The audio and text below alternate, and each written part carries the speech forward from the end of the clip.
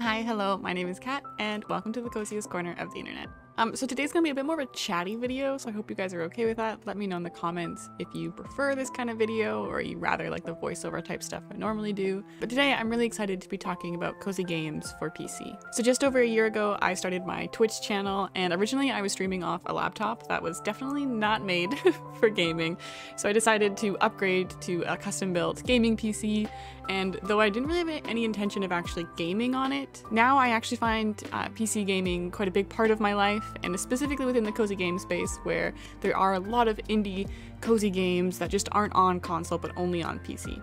So I'm hoping this video can kind of be a beginner's guide for anyone who is just getting started with PC gaming or who just hasn't really tried it out before, or if you're just looking for some extra games to add to your list. On this list, you'll find a lot of games inspired by Stardew Valley, farming simulators, that kind of thing, but also just some indies that I think are really, really relaxing to play and that you can still cozy up to even if you're sitting at your desk. With the Steam Deck coming out too, it's a good time to start getting into PC gaming because soon we'll have a handheld version of all these games. Anyways, without further ado, grab your tea, grab your coffee, and let's get to the list. Okay, so first on the list is probably an obvious one and almost a cliche at this point, but it's Stardew Valley. I do also have this on Switch, and I do think this game is amazing on console, but there's something different about the PC version that I think is really special and definitely worth checking out. The main benefit of getting it on PC as well is you can mod the save you have on your PC game. So things like aesthetics, like making cute pink furniture or changing it into like a cute fall cozy cottage type deal, or game mechanics, things like adding like a tractor or little UI things to help you when you're trying to find a marriage candidate. Honestly, the mods are endless and it's really, really useful. But mostly I think I just prefer the controls on PC. It's a bit easier to click on things and easier to kind of interact with things in the world with your mouse rather than kind of the touch stuff on Switch. But honestly, I have a year 3 farm on both my PC and my Switch save, so I spend a lot of hours on both. I think it's just like a different type of mood thing. Sometimes I'm in the mood for PC and sometimes I'm in the mood to play Stardew in bed for hours on end. Whether you've played Stardew before or you haven't played it before, I think this is a really good place to start entering into the cozy game space on PC. So if you haven't checked out Stardew before, definitely get it. And if you love it on Switch, I promise you you'll like it on PC as well. This next one on the list is actually a game I've only just started playing. It's Genshin Impact. I have been told to play Genshin a million times over because it's supposedly inspired by Breath of the Wild, and I can totally see why. It's a huge open world with beautiful environments to roam around and meet new characters and just kind of explore. I would definitely say it's kind of like a Breath of the Wild mixed with like an anime vibe, and obviously there's like very different gameplay mechanics. So in Genshin, you collect characters who you add to your party so you can interchange between them. They'll all have different abilities and different weapons that it really just depends on what kind of game you want to play. This game is definitely exactly what I needed when I was at the height of my Breath of the Wild obsession, so I definitely recommend it if you're missing the little kind of open world vibe of Breath of the Wild. It's also free to play, and I'm honestly already obsessed with all my characters. It's just a really, really special game.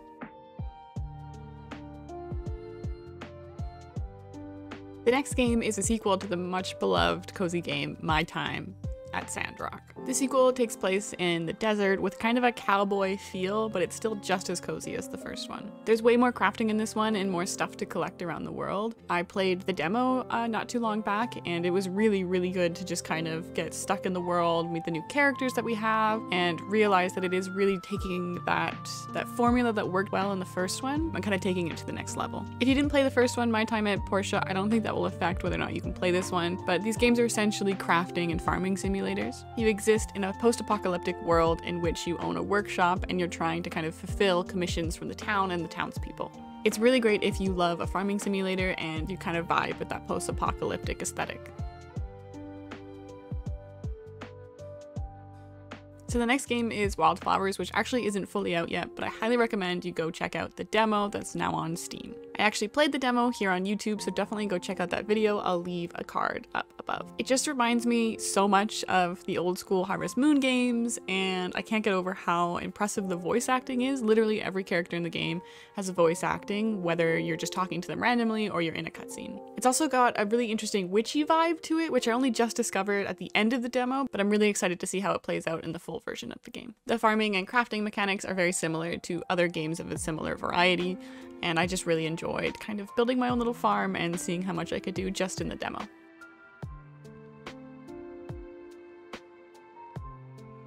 Okay, so I actually haven't played this one yet, but my friend recently bought it for me on Steam and I can't wait to get my hands on it. This next game is Planet Zoo, and it's kind of a mix of like the roller coaster tycoon type management game, but with a zoo. It looks like you can upgrade and craft your zoo environments, take care of your animals, and make sure that there's the best experience for your visitors.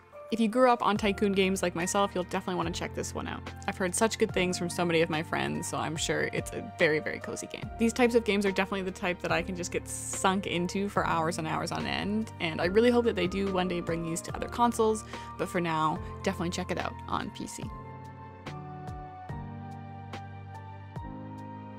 This next one became my absolute hyperfixation this last month. It's Raft. As the title suggests, Raft is a survival game in which you have to craft your own life-saving raft and pretty much adventure around the open ocean. You can play on several different modes, so there's a peaceful mode that I'm very a big fan of, in which you can't be harmed by the animals you might encounter on islands or the shark that lives under your boat.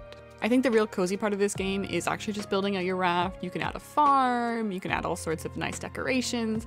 It's quite a fun little management game. There's also an optional story part of this game, which I've only recently played with a few friends of mine, and it's absolutely amazing. We were so surprised by some of the little mysteries that we uncovered, and it's actually really funny as well. They've just released an update with the final chapter of the story mode, so I'd highly recommend you check it out. We can't wait to get our hands on it. And if you're looking for a game to play with friends, this one is great because it's got online co-op, and I think it's up to 8 people per raft, so it could be with a lot of friends if you want. Overall, if you like a survival game and you like the kind of cozy management thing, you're gonna love this one.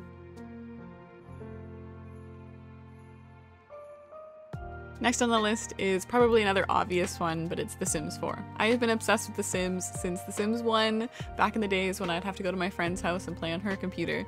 So I literally could not wait when they announced The Sims 4. I know it's not everyone's favorite iteration of the game, but I really enjoy the elements that they've added and the extra customization. They've really focused on the story for this game and adding more things like challenges and moodlets and all these things that kind of make your characters come more to life. Obviously, The Sims can get quite expensive, so I think the benefit of having it on PC rather than on console is that you can get custom content and mods. If you play Sims for more of the aesthetic reasons, you can get so much custom content out there that you can download right into your game. The mods also can add so many interesting things, like extra moodlets, different story elements, even other characters. So if you haven't played Sims on PC yet, or you haven't played Sims at all, definitely check it out.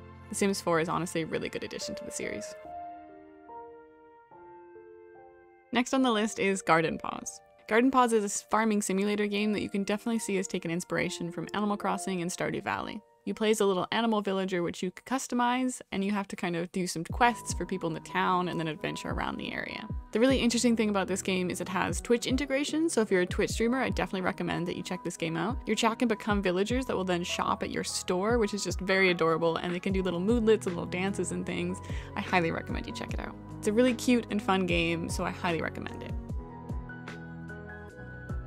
Another game that I got very hyperfixated with, it's Power Wash Simulator. I know this might seem like not the coziest game at first, but I promise you it's one of the most relaxing games I've played of all time. There's something about watching all this dirt come off of that little house that you're cleaning or the yard that just feels very satisfying.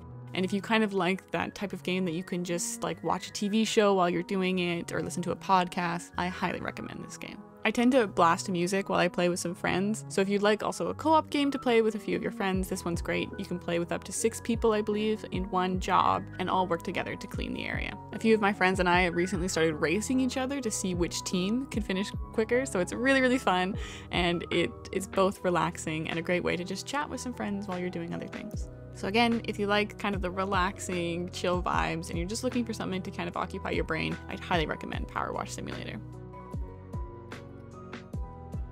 Last one on the list is a game I actually originally played on my flatmate's Xbox, but have since downloaded on my computer. It's Forager. Also available on Game Pass, this game is all about expanding your little empire from one little island to another. You have several different paths and you unlock them when you skill up, so you can either do kind of a witchy route or more of an industrial route, or just like focus on farming and expanding your little house. It can be very fast paced, which I actually really enjoy because it ends up meaning that I just spend hours and hours trying to like focus on this game. But it's really, really cute, and there's like so many different things to explore and find. I feel like I still haven't even like cracked the surface of this game because I haven't really gotten much farther than like 5 squares or something, but it's so fun, and I highly recommend it if you like crafting, farming type games. Your world is also randomly generated, so it's going to be slightly different every time you play, which means it's kind of endlessly replayable. Anyways, that's it for the list of cozy games for PC. Let me know in the comments, have you played any of these? Did I miss any that you really love? And are you kind of a PC gamer or more of a console person? Let me know. And if you've enjoyed yourself so far, I'd love it if you could please like the video, subscribe to the channel, and hit that notification bell to hear of more content. It really means the world to me, and it's a great way to support me and my content. If you want to come hang out, have some cozy chill chats while we play some games, I stream over on Twitch at twitch.tv/cozygamercat. Come on over and say hi and let me know you came from YouTube. Anyways, I hope you have the coziest day, and I'll see you next time.